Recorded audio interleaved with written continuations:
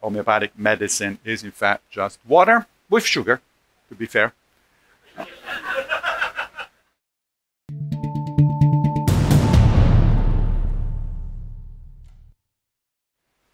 What we're going to talk about today is actually what it is a philosophy of life. I'm going to start that way, and then we'll talk about skepticism in particular. I think that a philosophy of life has three components. It has a metaphysics, which is essentially an account of how the world works. I'll give you an example or two in a minute. There is an ethics, which is an account of how we should live in the world, given how the world is. In other words, the two are connected, right? In order to figure out how to live your life, how to behave with other people, you need to know something about how the world is actually put together, hangs together. And then usually, although not always, there is a set of practices to help you implement those two things, particularly the ethics. The ethics is the practical part. For example, so let's take, for instance, Christianity, which is a religion, but I contend that religions are in fact types of philosophies of life. There is really not fundamental difference there. Well, in terms of the metaphysics, of course, there is a more or less benevolent God, depending if you're looking at the Old Testament or the New Testament, who created the world, is outside of the world itself, etc., etc. In terms of ethics, you can refer to the Ten Commandments, to the teachings of Jesus, the apostles, and so on. And in terms of practices, you pray, you have communal activities, you are reading scriptures and stuff like that, right?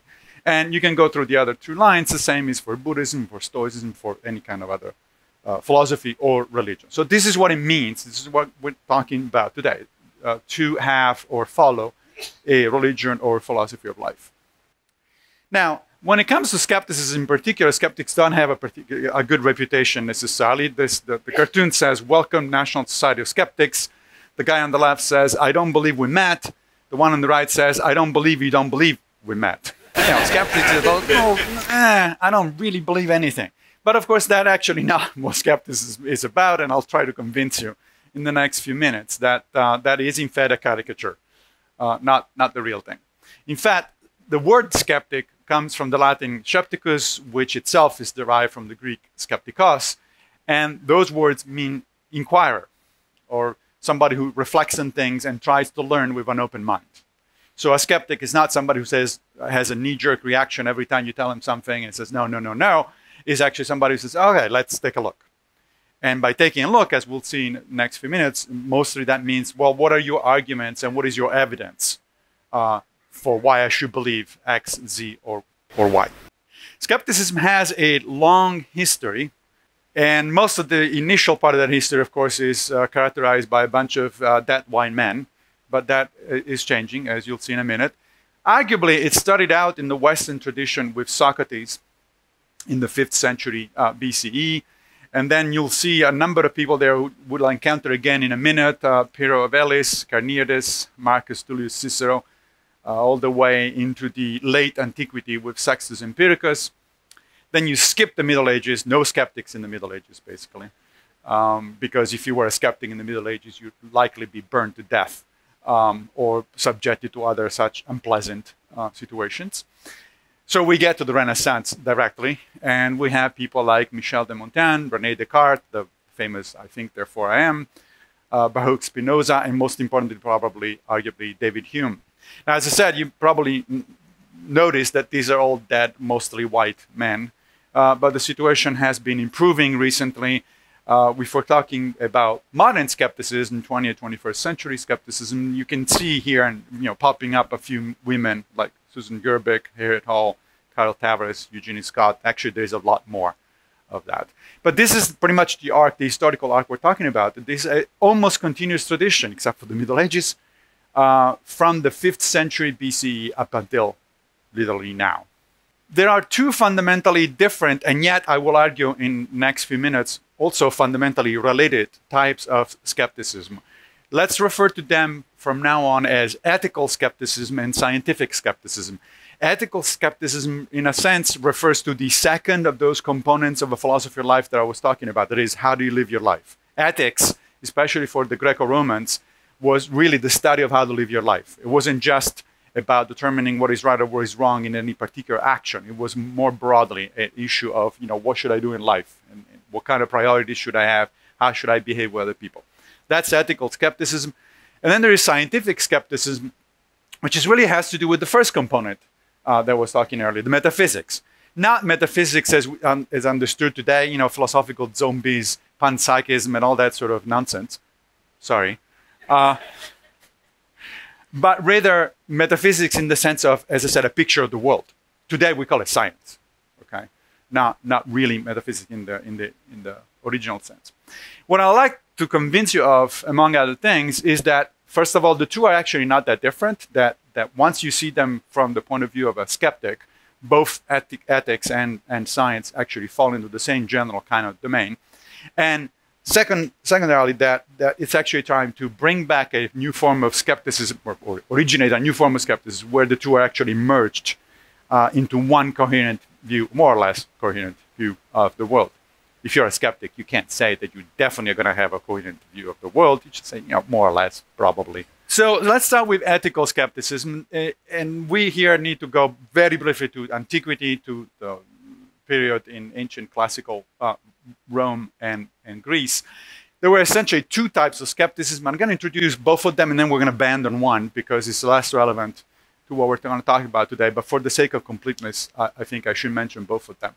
One is actually referred to, I'll talk about it from now on as Pyrrhonism, or Pyrrhonian skepticism, but Pyrrhonism is actually a shorthand. Started out with that guy on the left, who was Pyrrho, and then later on, the major author in late antiquity, Sextus Empiricus. The other one is referred to as academic skepticism. Academic because it actually took over Plato's academy after Plato had died. And from now on, I'll refer to it as just skepticism without the academic part. Okay, so Pyrrhonism, skepticism, but they're both types of skepticism. And major people there are Carneades, you see on the left of the right, and then Cicero. So how do they differ? Well, they differ in three major respects. First of all, in terms of what philosophers call epistemology. There is a theory of knowledge. How do we know things? Do we know things in the first place? But how do, and if so, how? For the Pyrrhonists, there is in fact no firm support for any kind of opinions, which they refer to as dogmas, outside of evident matters. That is, you know, there are some things that are kind of evident and we don't really need to waste our time talking about it. For instance, it's pretty evident that I'm here talking to you guys and that there is a certain number of people here. Sure, we could entertain the possibility that I'm actually living in the matrix and or I'm a brain in a vat and all that, but why?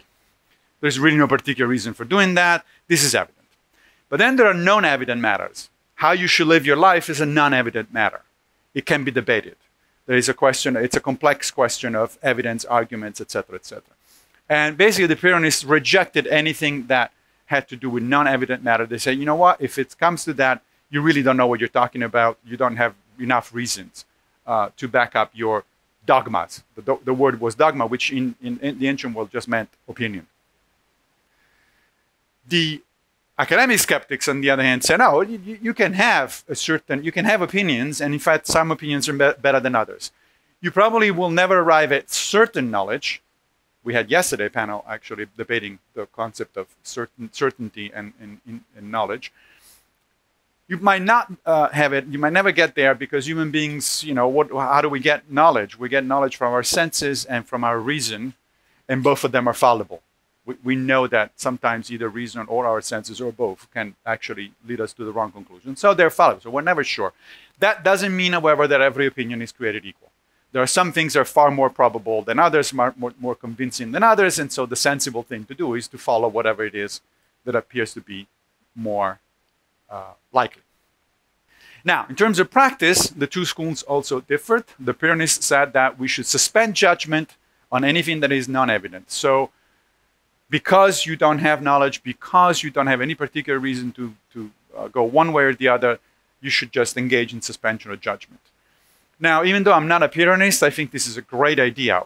Today, we seem to be so damn sure about almost everything, even though we usually don't have any good reasons to be damn sure. And we're so judgmental, we tell other people that they should be living their lives in a different way, that we're absolutely certain. So, you know, suspension of judgment, that's actually, at least as an exercise, it's not a bad idea. As far as the academic skeptics are concerned, what happens in terms of practice, you arrive at tentative opinions based on probability. The Greek word was pitanon, which interestingly Cicero translated in Latin as probabiles, which is the root for the English probability. So you go after, you practice what is probable. You act on the basis of what appears to you to be probable, given the facts that you have available. Should the facts change, or should your understanding of the facts change, then you're going to change your way of acting. And then finally, in terms of ethics, that is, okay, so how do I behave, therefore, in general? What is my goal in life? For the Pyrrhonists, the goal of life is tranquility of mind. Sounds boring, but, a lot of people go after it. It's like, all right, I want to be serene, tranquil, and the best way to do that is to suspend judgment. Why? Because we are attached to our judgments. Our identity depends on our judgments. And so when our judgments and our opinions are challenged by somebody, we take it as a personal offense. And that creates, we get really upset and riled up and all that sort of stuff. So the notion here is like, if you want to be serene and tranquil in your life, just let go of all those opinions. Don't attach them to your ego, and you're going to be fine. Easier said than done. But it's not a bad idea. As far as the academic skeptics are concerned, on the other hand, we should just live like many other Greco-Roman schools suggested, that is, by practicing one of the 4 cardinal virtues known as practical wisdom. You're basically going to do whatever seems more likely, more probable, more effective, and more just. And that depends, because it is based on opinions. Your opinions themselves are based on probability. Your probabilities will change throughout life. So there is no general rule for living. It's just you have to make it up as you go. Sounds familiar. So as I said, we're going to focus on this one from now on. Now, what about scientific skepticism, the second type of skepticism that I was talking about, the first one being ethical? Well, it's been defined in a number of ways by different authors. Here's Paul Kurtz in a book that came out in 1992 called The New Skepticism. He said, briefly stated, a skeptic is one who is willing to question any claim to truth, asking for clarity in definitions, consistency in logic, and adequacy evidence. In other words, show me the evidence. If you're claiming X, I'd like to know why you're claiming X. On what basis are you making that claim? Carl Sagan, in 1995, in a book called The Demon-Hunted World, said that the question is not whether we like the conclusion that emerges out of a train of reasoning, but whether the conclusion follows from the premises or starting point, and whether the premise is true. In other words, it doesn't matter what you like to be true. What matters is what you think is true based on evidence, based on questioning your own premises, and so on and so forth. That's what scientific skepticism is largely about. Scientific skepticism has a huge span of application. These are some examples. Up to the left, for instance, telepathy. The center top, eugenics, the notion that you could and should breed human beings for improvement. Bigfoot, astrology. That guy in the middle says, his sign says global warming is a socialist scam. So we're talking about climate change. Just say no to vaccines, defend your freedom. With that, this has become particularly relevant during the COVID pandemic. UFOs. That just water thing refers to homeopathy, because homeopathic medicine is in fact just water with sugar, to be fair. And the last one is Jesus riding a dinosaur. That represents creationism, which I know you guys think, what the hell is that? But in the United States, it's a big deal.